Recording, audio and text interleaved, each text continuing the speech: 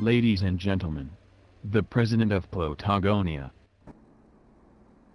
My fellow Plotagonians, I am speaking to you tonight from inside the Purple Office following an historic and at times monumental day in the history of our nation.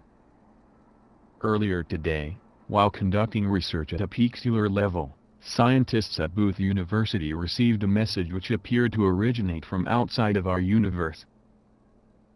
This message was not in any form of code and did not require any translation. The message consisted of 3 simple Plotagonian words. These 3 words, the first to be irrefutably proven to originate from outside our universe were: right dialogue here. Since receiving this message, the top minds in the nation have been brought in to try to determine where it comes from and what does it mean. The preeminent physicists, theologians and anthropologists have been asked to consider these 2 questions. I am sure that you will agree that this is an event which will go down as one of the greatest in the history of our young nation. Thank you everyone, and Lucasters bless Plotagonia.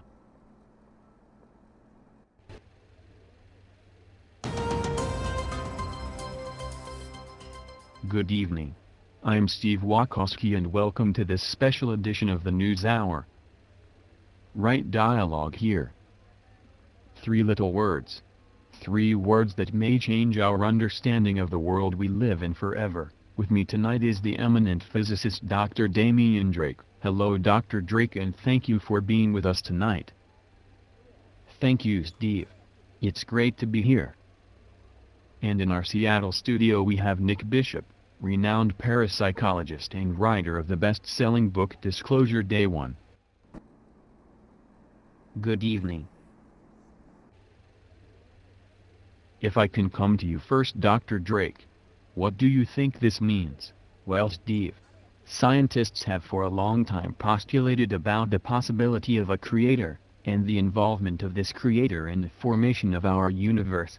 To me, this is the first evidence we have which corroborates this view. But what about the words themselves? Right dialogue here. What do they mean? We don't yet know. Some have speculated that it is a message to all Plotagonians to use their voice, to write their own story if you like. Thank you, Doctor. Turning to you now, Nick Bishop. You have, for a long time, put forward the view that we are living inside of a computer-generated simulation. How does today's announcement affect your theory of the nature of reality? Thank you, Steve. Well, I feel that tonight's announcement is entirely consistent with my own ideas that we are, all of us, part of a computer-generated reality in which our destinies are completely controlled by the entity I have described in my book as the director. Furthermore, I believe that our government has been aware of this for some time but has been complicit in a cover-up to hide this information from the people. But Nick, you are aware that these conspiracy theories have been around for years and people like yourself are often considered to be cranks. The problem with these alleged cover-ups is the lack of evidence to back them up.